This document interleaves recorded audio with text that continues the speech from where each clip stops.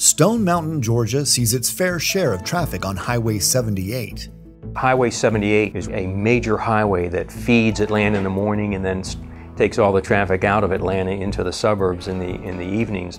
Traveling east, the first intersection on Stone Mountain Highway is East Park Place Boulevard, where the freeway quickly turns into a surface street with signalized intersections, turn lanes, and a lower speed limit of just 45 miles per hour.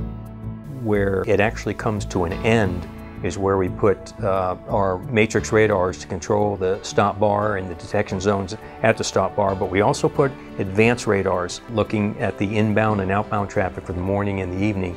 Traffic engineers use SmartSensor Matrix for multi-lane presence detection at the intersection stop bar, while SmartSensor Advance is used for dynamic delimit zone protection.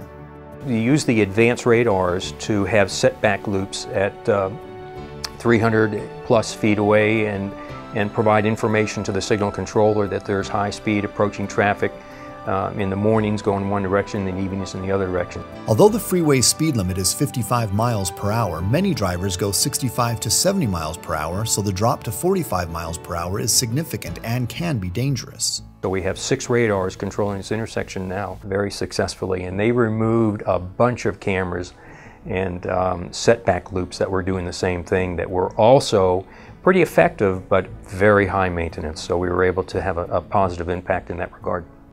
Thanks to SmartSensor's Advance and Matrix, this tricky intersection in Stone Mountain, Georgia is operating more safely and more efficiently with little to no maintenance.